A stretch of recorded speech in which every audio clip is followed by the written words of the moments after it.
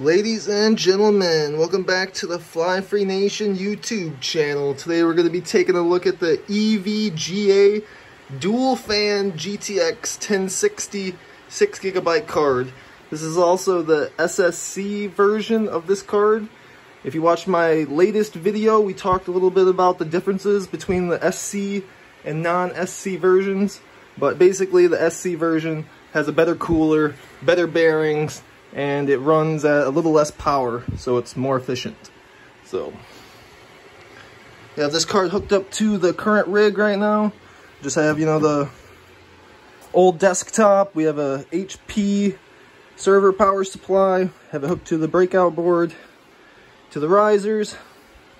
And we're running right here. Let's jump up to the hash rates and the overclocks. We're currently running on nice hash. Looks like we're sitting at about 78 cents a day. We're currently mining at about 21.25 mega hash per second at 104 watts. The efficiency is about 203. If we look up at the Afterburner, we can see that we have the power limit set to 70, fan speed set to 74, and a memory clock. We have it boosted all the way up to 1,000 plus to the memory. That's one of the benefits of these SSC cards, is that you can push the memory a lot higher because they've been tested from the manufacturer to hold up a higher overclocks. And this card runs really cool too. Let's see, we have a 74% fan speed, and it's running at 49 degrees Celsius. That's got to be like one of my coolest running cards. So these SSC cards, these are definitely some efficient, cool running cards. These definitely run a lot cooler than these other single-fanned EVGA cards.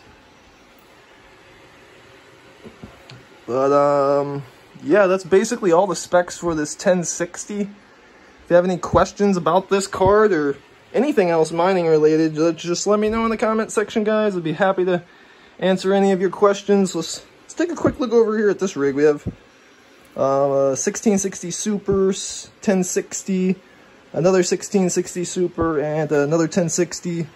We have another MSI 1060 down there on this one. And I have a 4-to-1 splitter in this also. I'm kind of going off topic right now. Just looking at the old rigs. Yeah, we took the 4 splitter out of here because this is just our test bench for now until we get those new, more efficient cards. Oh yeah, we actually have a rejected share. So we'll have to mess around with this. And again, guys, hopefully I covered everything in this video. If you have any questions, let me know in the comment section. If you're not subscribed to the channel, subscribe, drop a like. I appreciate you all for viewing, and I'll catch you on the next one.